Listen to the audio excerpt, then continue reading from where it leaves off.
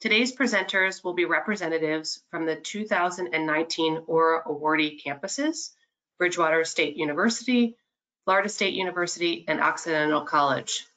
They will describe how their programs address diversity and inclusion in undergraduate research and how it continues to strengthen their programs. These institutions demonstrate how a dedication to diversity of undergraduates in academic fields, dissemination of student research, and continual assessment lead to success. Let me welcome today's presenters. Representing Bridgewater State University is Dr. Jenny Olin Shanahan, Assistant Provost for High Impact Practices. Representing Florida State University is Ms. Latika Young, Director for the Center for Undergraduate Research and Academic Engagement, and Ms. Alicia Bataille, Associate Director at the Center for Undergraduate Research and Academic Engagement. And representing Occidental College, Dr. Ron Buckmeyer, Professor of Mathematics and Associate Dean for Curricular Affairs and Director of the Core Program. It's now my honor to hand it over to our moderator, Dr. Donna Chamley-Wick, the Assistant Dean for Undergraduate Research, Undergraduate Studies Associate Scientist in the Department of Chemistry and Biochemistry at Florida Atlantic University, which her campus was recognized as an Aura awardee in 2017. Thanks, Lindsay. Hi, everybody, and welcome to this webinar. The campus-wide award for undergraduate research was established in 2015, and it was designed to publicly recognize institutions that have implemented many of the characteristics of excellence, devised innovative and exemplary programs, and have assessed the success of their efforts. Awardees have also demonstrated institutional depth and breadth of their undergraduate programs. Aura awards are given annually to institutions of all types and sizes. The Aura applications process occurs in 2 stages. Letter of intents are submitted to CUR during the spring as part of the first stage, and they're categorized into the 3 Carnegie classification categories and institution size: bachelor's, master's, and doctoral. And a committee reviews and rates the proposals. A subset number of institutions are asked to move forward to the full proposal stage. Full proposals, once submitted, are also evaluated by a committee who rank all applications within each of the 3 categories, and up to 3 awardees are selected based on applications submitted. Today's awardees are the 5th cohort of institutions so honored. Next slide, please. Awesome. Great. Aura is guided by the Characteristics of Excellence, which is a document that was published in 2012. CUR is a summary of best practices gleaned from CUR's long history of professional development institutes and other programs involving over 600 educational institutions. It addresses 12 major areas, 64 characteristics, and 202 assessable outcomes. It can be used as a guide for institutions to evaluate, foster, and sustain excellence in undergraduate research. Next slide, please. We are really proud to honor the 2009 Aura awardees today through this webinar that highlights a central theme among all 3 winners, a theme of diversity and inclusion in undergraduate research. But before we move into hearing from the 3 selected programs, we wanted to take a moment to honor someone we recently lost, Dr. Karen Laughlin, Dean of Undergraduate Studies at Florida State University. She was an impassioned supporter of undergraduates, which was so evident when she accepted the Aura Award this past January at the AAC&U meeting. In the words of some of her colleagues, from Joe O'Shea, Assistant Provost from FSU, Karen understood the transformational power of undergraduate research and worked for years to expand student access to it. She was the driving force behind the establishment of FSU's Undergraduate Research Office and a tireless advocate for its efforts. She will be deeply missed. From Ed Pratt, Dean of Undergraduate Studies at my institution, FAU, Karen's passing was a shock to so many of us. She was a friend and a mentor to all of the undergraduate deans throughout the state. She was also always generous with her advice, always willing to share what worked, and also always willing to learn from others. Her top priority was always what was best for students. We will so miss her. Karen's efforts and those of her colleagues at FSU will be among the programs highlighted today. It is now my pleasure to turn the program over to our 2019 Aura awardees. Hello, everyone. This is Jenny Shanahan. I am at Bridgewater State University in Massachusetts, and so honored not only to represent my institution in the webinar here, but to have had the opportunity to speak to our colleagues about the work that we've been doing at Bridgewater State University to advance diversity, inclusion, and equity in undergraduate research through the Aura Award at AAC&U, and now here in this webinar. I thank you, Donna, for the honoring of Karen, and I think we all feel like this is dedicated to her, and her work is our work now that we need to carry on, right? So I'm going to tell you about some things we've done at Bridgewater State in these areas, and happy to take questions. As has been stated, those can go in the chat, and those will be monitored and replied to after all three of us have presented. So Bridgewater State University has about 9,500 undergraduates, and most of them are from underserved groups, students of color, low-income students, and/or first-generation students. And our institution has a stated commitment to social justice. We have a social justice institute, but I think more importantly, it's something that is more than lip service at our institution. In fact, the undergraduate research program that started 20 years ago is really rooted in social justice and is seen as key to the university's equity promise. We know from lots of quantitative and qualitative data that participation in undergraduate research has been transformational for our students, and especially so for our students from underserved groups. So we have corroborated the nationwide data about persistence and graduation rates increasing from participation in undergraduate research. That's been especially true for our first-year students who get involved, but also the qualitative parts of students reporting changes in what I would call their self-concept, their confidence, their reflection on the skills that they've gained. And they can see, and we have evidence to show, of course, that participation in undergraduate research has been pivotal to their achieving their goals, both while they're students and for years after graduation. We've been working with the AAC&U commitment as well to diversity, inclusion, and equity in high impact practices, and have especially worked with Vice President Tia McNair, who has been to our campus and supported some of our efforts and provided some professional development. And there's been a metaphor that Tia first told us that we've been using that you may enjoy too. You've probably heard that that saying that diversity is like inviting everyone to the dance, and inclusion is inviting them to dance. And Tia added something that I find really helpful, especially in terms of undergraduate research, that equity is about teaching the dance steps. And that ties so closely to the role of mentors in undergraduate research and those faculty as guides to students as they learn the landscape of research or scholarship in their fields. To achieve equity in undergraduate research, to teach the dance steps, if you will, the research that Tia McNair has led, and also I have found that the first step was for us to identify where the equity gaps are on our campus. So we have lots of nationwide data about the equity gaps for students of color, first generation students, and low income students. At Bridgewater State, we've also looked at other groups of students who may not be participating as strongly as their peers in undergraduate research. So that's on the next slide. Thanks, Robin.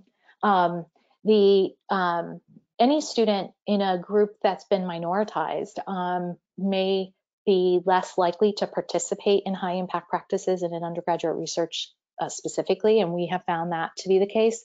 LGBTQ students, students with disabilities, for example, but also students who are under extraordinary pressures outside of college. So our commuter students and those who are employed 20 hours a week or more, our part-time students, often have been approaching their education as quite pragmatically, take their courses and earn their credential or degree, and seeing that as a means to an end, in a very straightforward path, if at all possible.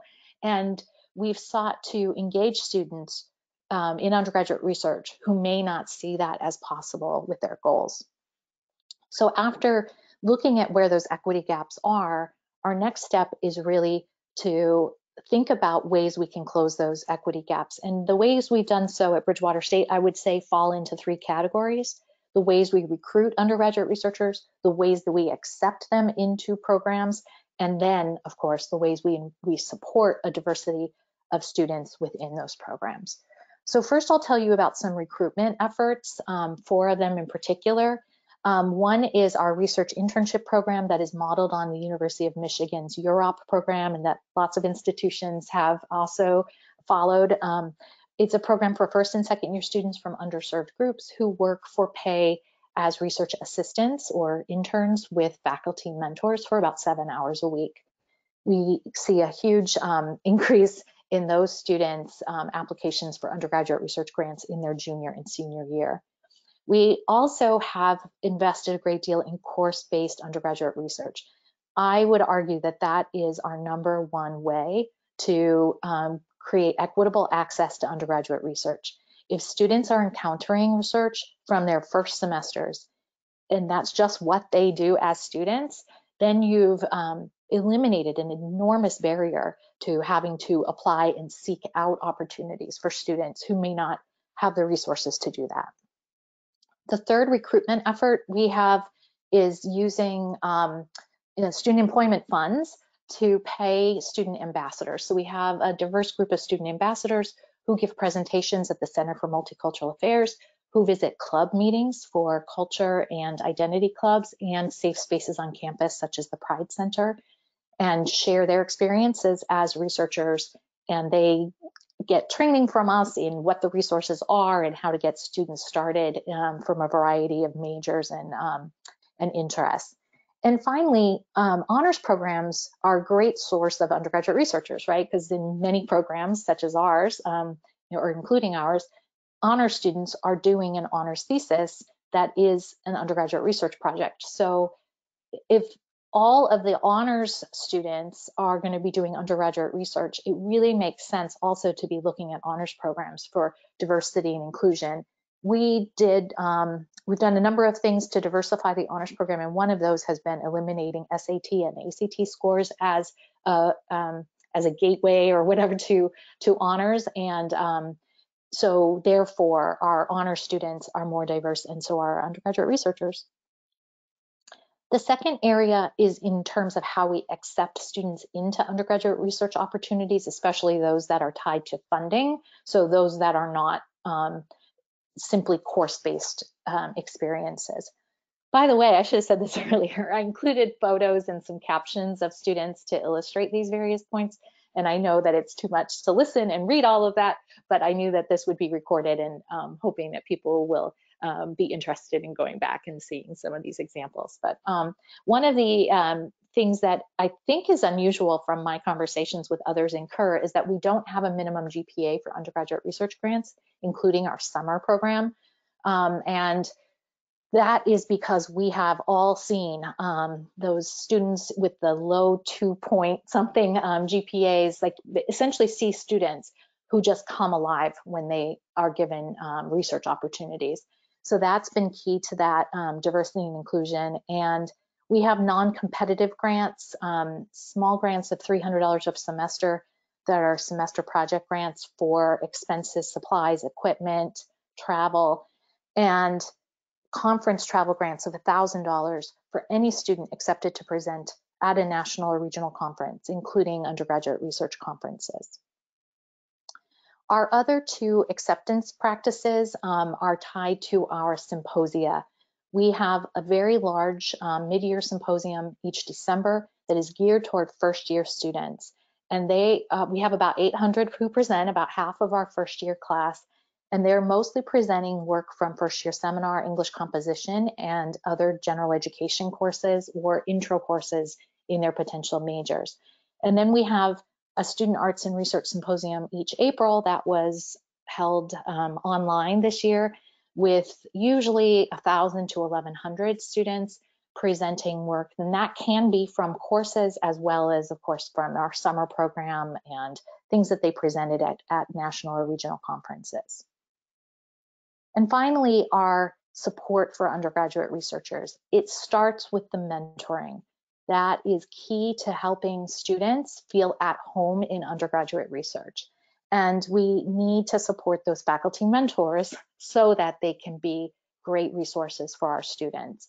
They are supported with funding during the summer, with teaching credit during the academic year, with tenure and promotion policies that reward undergraduate research mentoring, and with professional development to help them troubleshoot and become even better mentors. Then where possible, we look at flexible scheduling for undergraduate research. That was the #1 barrier that our students state to getting involved with undergraduate research, that they have work and family responsibilities that really limit their time, and that often their schedules change from week to week. So working with faculty where possible to create some flexibility and creative problem solving to involve students who have those external pressures. And related to that, working with faculty to identify research opportunities that align with student interests, that honor our student experiences. So research shows, especially for students from underserved groups, that many are drawn to undergraduate research as a means of effecting justice and addressing problems in their own lives, and especially in the lives of people in their communities. And so trying to create opportunities for that is really critical. Through all of these means, we have been able to have the rich diversity of our university reflected in our undergraduate research program. In this bar graph, the orange is our undergraduate research program, the blue is the university as a whole. The first is low-income students, where we're really well matched. In first-generation students, where I actually have a stronger representation in undergraduate research, and with our students of color, very close. So those are some of our benchmarks to see how we're doing there. And I'm happy to, as I said, take your questions at the end and pass this off to my colleagues at Florida State. Thank you.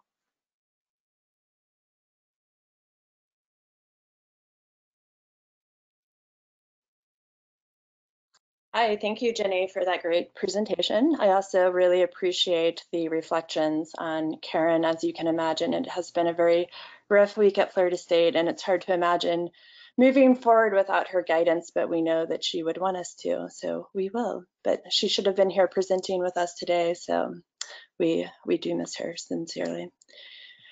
So my name is Latika Young. I direct the Center for Undergraduate Research and Academic Engagement at Florida State University. We will abbreviate that CRE and FSU through this presentation, and I'm joined by my colleague, Alicia Bataille, the Senior Associate Director at the CRE.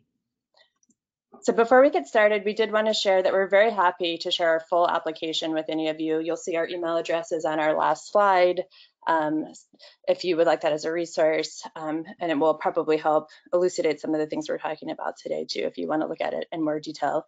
We also wanted to admit that this was our third time applying. I believe it was our third time. I think we've been a finalist at least once or twice in the past. I know somebody in last year's webinar mentioned they had also applied 3 times, and that gave us a little hope to keep applying. So if any of you are in the same boat, we encourage you not to give up quite yet. Next slide, please. So a little bit of our agenda, just to give you a sense of what we are trying to accomplish today. We'll position FSU, we'll highlight the 5 core characteristics that we discuss in our application. We'll talk about our exemplary program, which was the Undergraduate Research Opportunity Program. It probably sounds familiar to you. We'll discuss a little bit about how we told our story. We wanted to show you how we presented in our application. Then we'll move into the bulk of the presentation on diversity and equity within the URAP program. We'll give you a bunch of examples from the data, and then we'll end with some takeaways and moving forward. Next slide, please.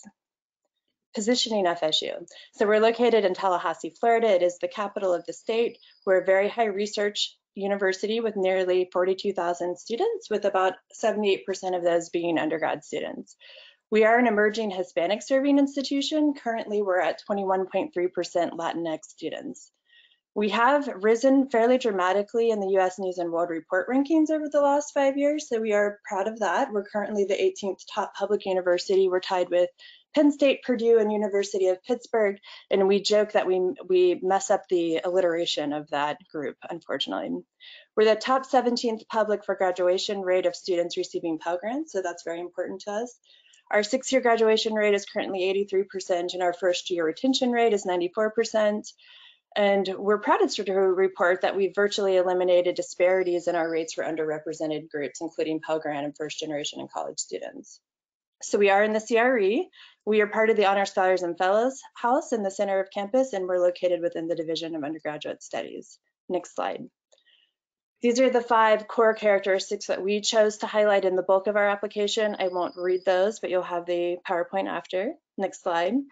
Our exemplary program was the Undergraduate Research Opportunity Program, modeled after the program at University of Michigan. We are entering the 9th year of the program. It is an early immersion program, so it's targeted at first and second year students, and then we've intentionally created several cohorts for transfer students also. This last year, we saw about 425 students in the program, and we aim for about a 10% growth each year. For our URAP students, it's a 3-part program.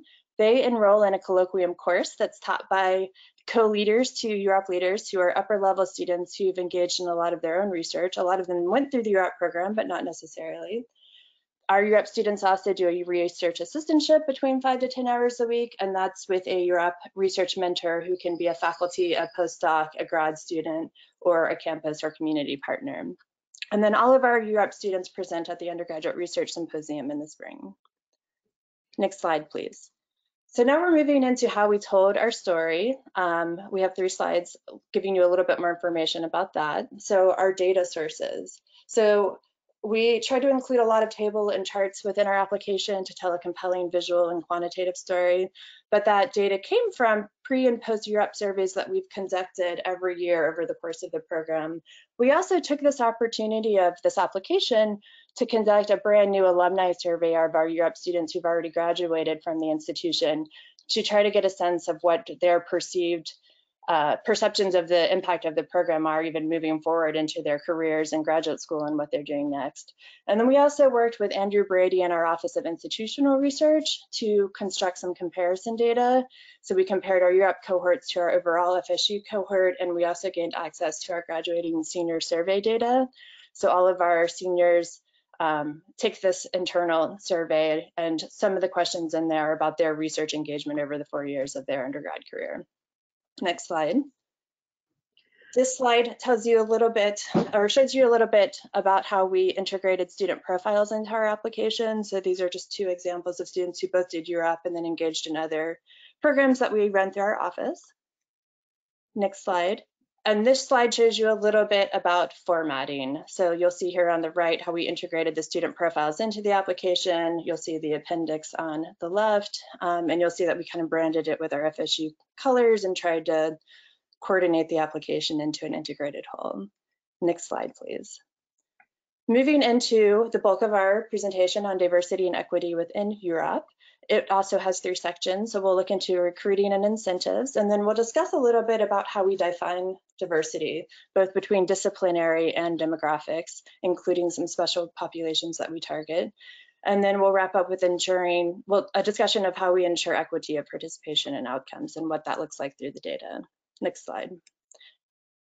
Recruiting and incentives, this is really important. We want to make sure that students know about our program and feel encouraged to apply. So we do send emails to all first-year students so they can apply for their second year. And we work with admissions to send emails to incoming students, first-time in college students, and then also transfer students.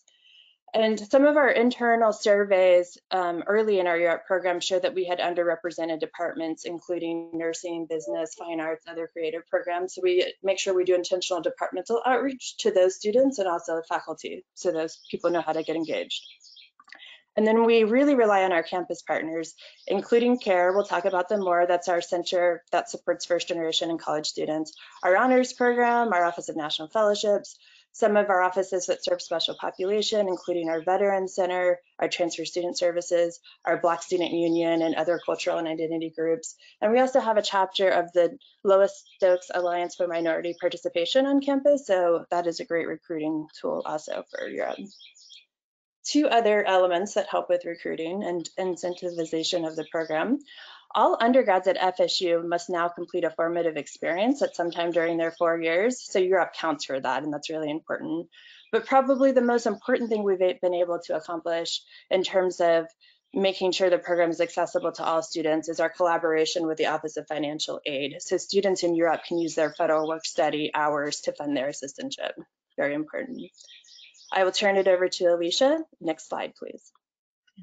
Thank you. So I wanted to go over the data with diversity. So the data that we're talking about is between the years of 2012 to 2018, so the first 6 years of Europe.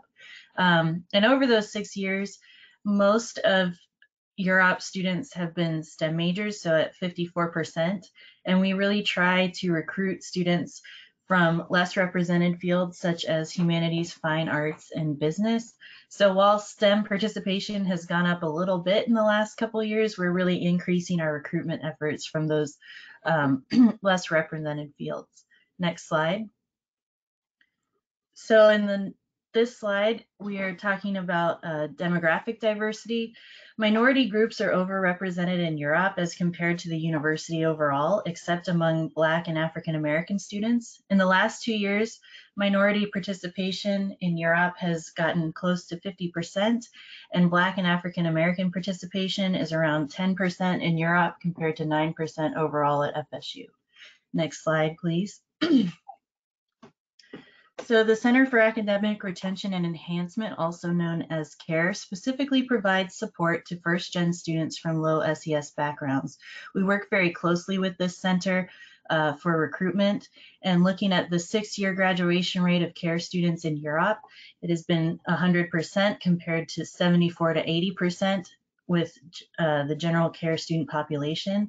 And according to CARE's director, Dr. Tadero Stark, Europe has made research more accessible to these students, especially in their first 2 years.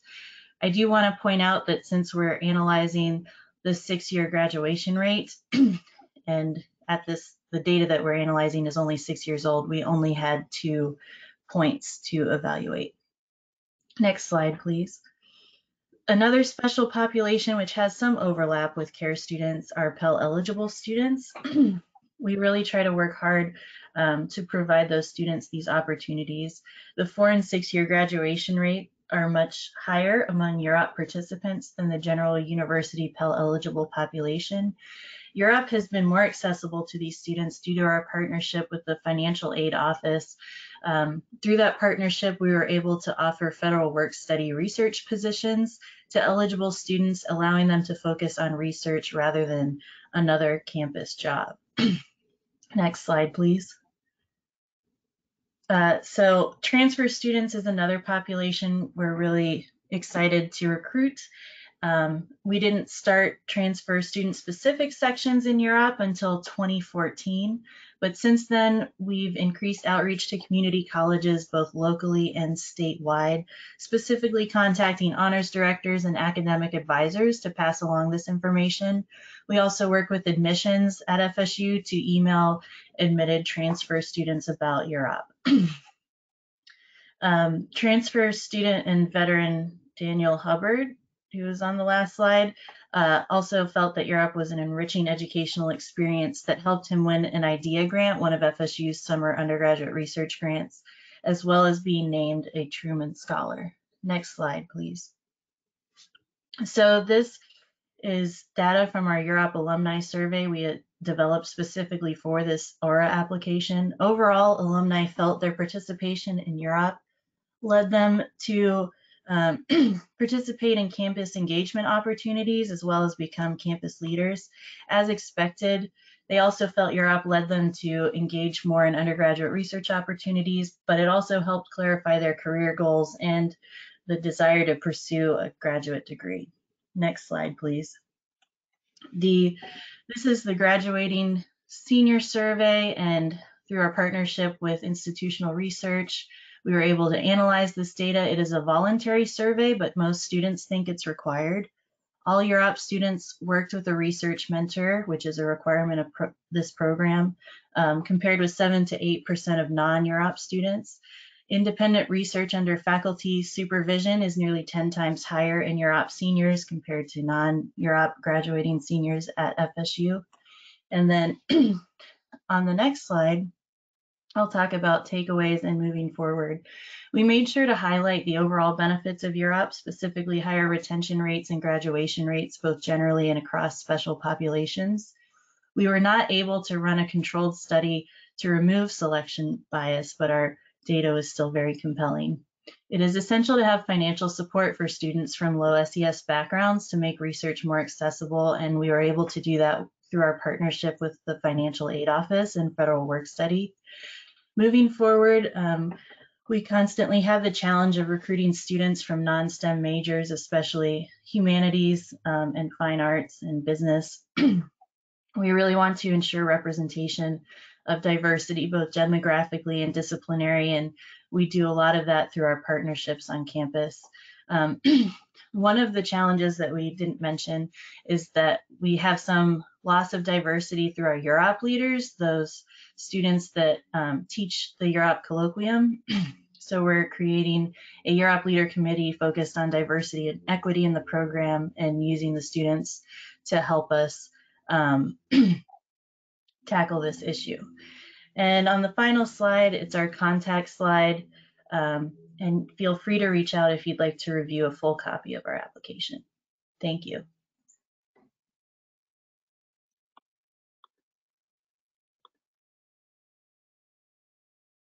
Hi, my name is Ron Buckmeyer, and I'm going to talk to you about the Undergraduate Research Center at Occidental College. Next slide. So Occidental College is a private, small liberal arts college in Northeast Los Angeles. We have around 2,000 students. About an eighth of them are first generation. A little over a third are students of color. About 3/4 receive financial aid. And we have students from 46 states, DC, and 58 countries. About 7% of our students are international. So in relation to those 2,000 students, we have about 150 tenure and tenure track faculty. And we have 40 areas that students can major in, from Black studies to critical theory and social justice to kinesiology. The most popular major on campus is economics. We have a $450 million endowment. Next slide. And our cost of attendance is about $75,000 a year, but we have a 42% discount rate. So the average student pays around $30,000. Occidental, so now I want to talk about research at Occidental. We've had some form of faculty mentored research since the 1950s. However, the Undergraduate Research Center, which is the main program that our application was built around, was established in 1998 as a result of a federal grant from the National Science Foundation that helped sort of seed the activities that we did to support undergraduate research, and then the college institutionalized that program. The Undergraduate Research Center, which I'll call by URC, supports about 350 students a year. Only about a third of them are in the summer research program, and 2/3 are supported, just like other applicants have said, that we have small grants, $250 or so, to support materials and supplies for faculty student one-on-one research in labs and studios and off campus. But the sort of the jewel of our URC is what we call the SRP, the Summer Research Program. And the summer research program focuses on inquiry, design, and interpretation. So inquiry about new knowledge, design of projects, etc., and interpretation. It could be artistic interpretation. Another key focus is collaboration between students and faculty, and also between the students and the program themselves. Ethical conduct is another key component, and then communication of original results. Next slide. So our summer research program is a 10-week residential program. Just as an aside, this summer we've changed it to an 8-week virtual experience, and surprisingly, we found about 70% of the projects that had been planned are able to sort of move online or to be virtual. So in our residential program, in the usual 10-week residential version, one way we try to encourage diversity of participants is that there is a 3-tiered price structure for housing. Depending on your financial aid, the housing costs will be differentiated. We have a stipend that of $4,500. That stipend had not, so that's below minimum wage in LA County, and it's always been below minimum wage, but at least it's closer than it was. When I became associate dean, I was able to negotiate the first increase in the stipend in over a decade. The SRP includes a mandatory ethics training, which occurs at sort of the signature event of the SRP, which is a weekly 200-person lunch and seminar. So we have about, as I said, about 110, 115 students, and then all their mentors. And every week we have presentations from Occidental faculty, either on ongoing research projects in order to sort of advertise what projects the current SRP students could work on during the semester, or to provide examples of previous work that previous students had done in prior years at SRPs. In addition, at this weekly seminar, we try to provide opportunities for students to learn about national awards and fellowships. Occidental College is a small private liberal arts college. We sort of punch above our weight in this area. We've had numerous NSF graduate research fellows and Fulbright Award winners, Rhodes Scholars, Marshall Scholars, etc. And part of our way of doing this is making sure students are aware of these opportunities early and often. We also provide information about graduate school, and we do not sort of privilege any one career trajectory, but we do encourage students to be thinking about what their post-graduation plans will be, to realize that networking is important, that the mentoring relationship that they're establishing during this summer will be helpful in the future when they need a reference for a job or in graduate school. I want to end with some statistics about the SRP. For the last 5 years, we've had good representation from arts, the humanities, sciences, and social sciences. For the last 2 or 3 years, the number of students in the arts has been increasing because we were able to receive 2 grants from the Mellon Foundation. I want to end by thanking our Director of Undergraduate Research, Janet Morris, who was the person primarily responsible for us doing this ORA award application. It was the 20th year of the program last year in 2019, and we applied for the first time. We didn't really expect to get it, as Janet said, and we're very happy that we did. And if anyone is interested in seeing our application, this is my contact information, and I'm happy to share it. Thank you.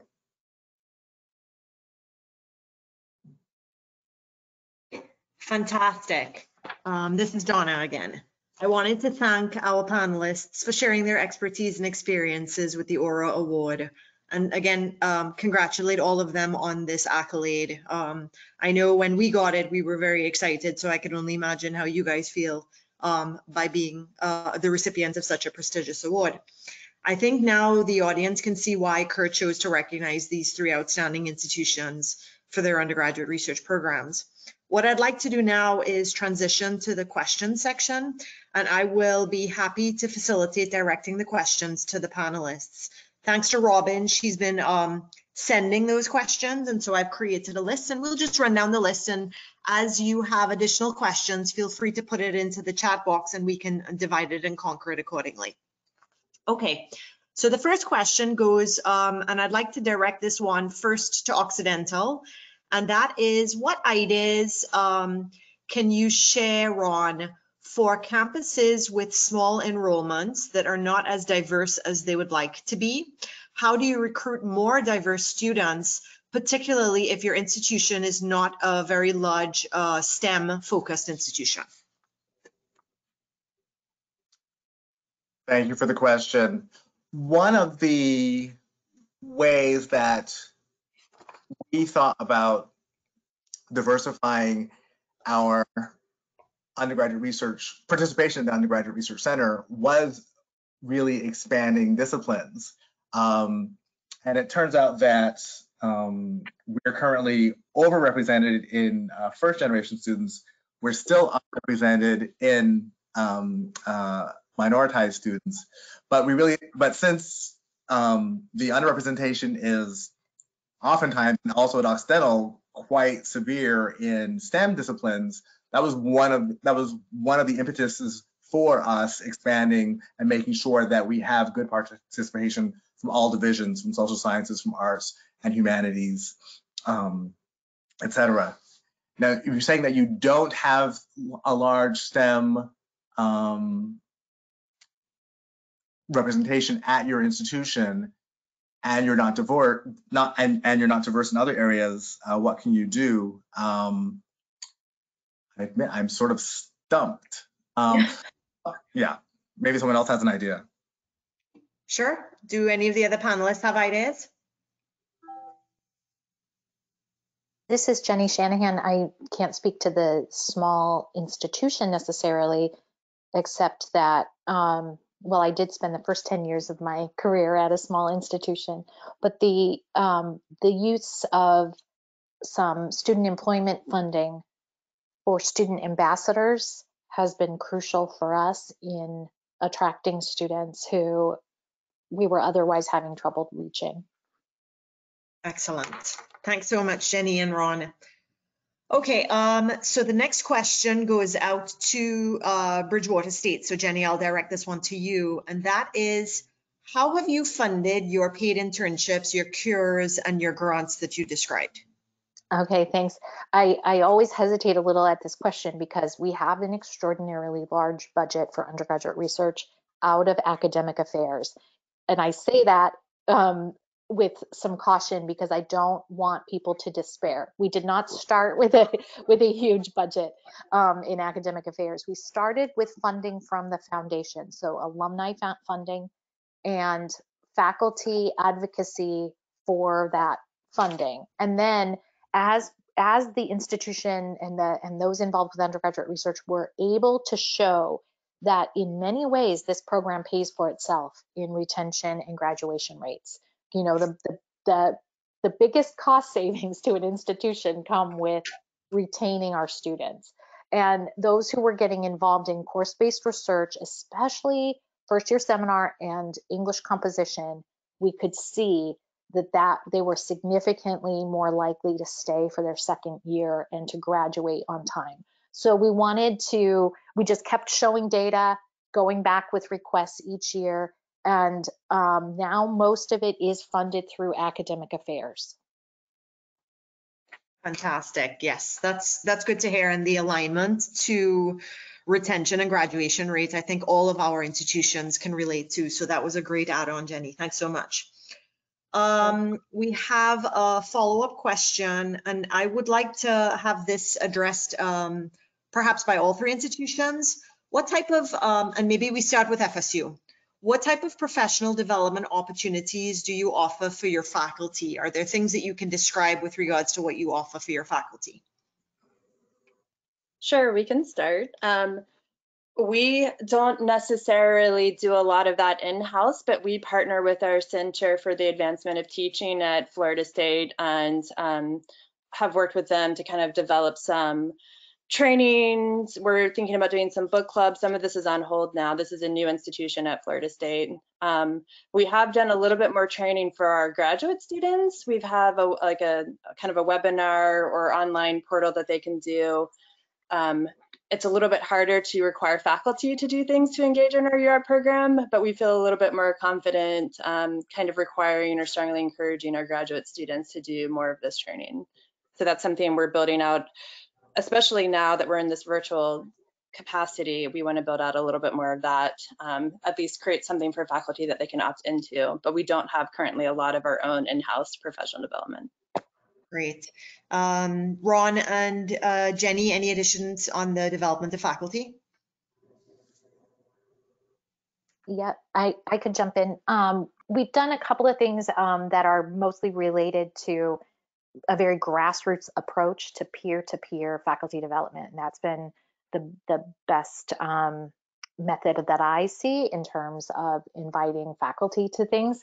So like yesterday, we had our virtual orientation for our summer undergraduate research program, and all the faculty mentors showed up, and they are provided with development from last year's faculty mentors. So we asked last year's mentors, like, what do you wish you knew, or what are some guidelines? How do you do certain things? And we have categories that we ask them to speak to.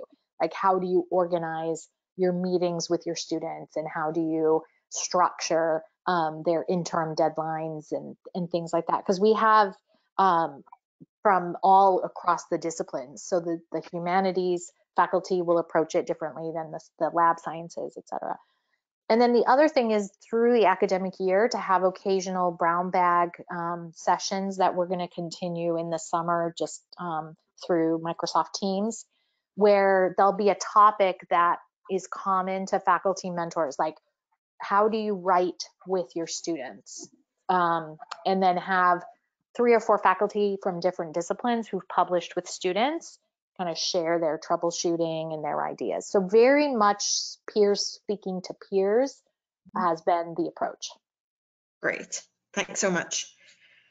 Okay, maybe. Go ahead, Ron. I was going to say at Occidental, we also have a Center for Teaching Excellence, and because we're a small liberal arts college, we have a required senior thesis so faculty sort of have experience working one-on-one with students in the form of a sort of a long-term project. And I think they generally use that experience to help them with summer research experiences. Fantastic. You know, this idea of partnering with other units on campus, the idea of training the next generation of faculty, these are all very transferable ideas that I'm sure that you can think about, and we can all think about bringing back to our institutions. We wanted to talk a little bit next, since we're on the topic of development, there was a follow-up question about what kind of ethics training does Occidental College use? Is it city training? Who can attend those training sessions? And then a final question for all 3 panelists of what other types of trainings do you offer to your students? So let's start with Ron at Occidental. Yes, it is the city training. Okay, cool. Are there other ethics trainings that are done at the other 2 institutions? Sure, Alicia, do you want to talk about our trainings that are part of Europe? I mean, we have the course itself, so all of our students actually engage in a training over the course of the year. It's a bi-weekly course, but then we have some specialized training for students in the program. Alicia, if you want to talk about the STEM yeah, so we partnered with our environmental health and safety department that curates all of the typically STEM labs and biohazard, and they have a training that they do specifically for UROP students about general lab safety. Excellent, thank you. I know other universities do sort of like semester-long course training opportunities. We have one of those at FAU, and if anybody wants copies of syllabi, I know the Kerr unit is very, welcome to share. All right, so let's move on to some of the other questions. So the next question that came in is asking if you guys could describe more of your strategies for recruiting non-STEM faculty, the strategies for recruiting non-STEM faculty. I can direct that. Oh, go ahead. Were you going to direct it to me? Yes, I was. This is Jenny Shanahan. This is my passion, and this is what I write about. So that's why I was like, I want that question. My PhD is in literature, and I've been involved. I was one of the founding members of the Kerr Arts and Humanities Division. Very glad to have been part of that for many years.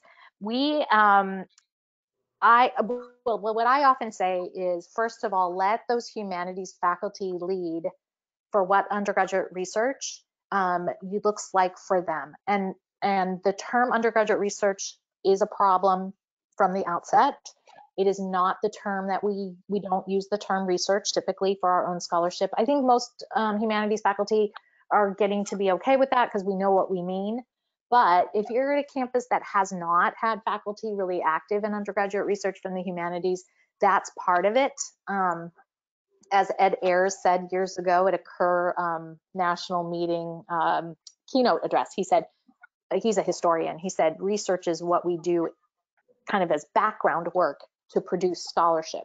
So if you start to talk with faculty about scholarly practices and ask them, what do you do and what do you do in your classes and what do your students do, they'll come out with like, oh, well, my students do undergraduate research. And then a lot of that will happen in courses, and I think that that's great, and that's often where lots of people get started. And it will often happen on individual projects, so they may be smaller, they may be dyads as opposed to having large lab groups. That's okay, and then you can bring together the groups of like the whole English department, undergraduate researchers can meet together occasionally as a kind of a team, even though they're working on separate projects. And then the digital humanities has been an enormous area of growth for undergraduate research in our fields. So lots of faculty who are involved with digital humanities projects need a team of researchers essentially to help them produce that digital content. So that's a summary. There are a couple of Kerr books and Kerr institutes and things like that get at that too. But my main thing is, if the science faculty try to just invite the humanities faculty into existing structures, it won't make sense to them. But if they can design structures for themselves and get support for it, it'll flourish. Yeah, I would just quickly agree with that from Occidental College. From the time the URC was created, we always talked about inquiry and investigation and interpretation as and use research as an overarching term, but the practices were always emphasized to be multimodal and multifaceted. Nice. I'd love to chime in here too, because this is really important for us at Florida State. Even through the UROP program, we're trying to keep it at about 50% STEM participation. So that requires a lot of research mentors who are non-STEM too. We're lucky to have some materials grant funding. So it's up to $500 per student, up to 2 students for faculty. But so that's $1,000. For a STEM researcher, that's really nothing. So it's maybe not a big incentive, but for somebody who's making a film or needs access to some archives or something, that's actually a great incentive. And I know we're lucky to have that funding. And then we also really rely, once faculty are engaged in Europe and have good experiences, when we do our departmental meetings and our outreach, we make sure to have them speak about their experiences. And as Jenny said, that kind of word of mouth, peer-to-peer is extremely helpful. And then one other small incentive that might be able to be recreated more easily than our materials grant funding is we do a UAB Research Mentor Award each year. And we make sure that the discipline of the recipient changes around every year, but that's a $2,000 award that we give, and that's helpful, I think, to engage faculty and just gain recognition, because it's also awarded at the campus-wide faculty award ceremony in the spring, so that brings some attention to our non-STEM participating faculty too.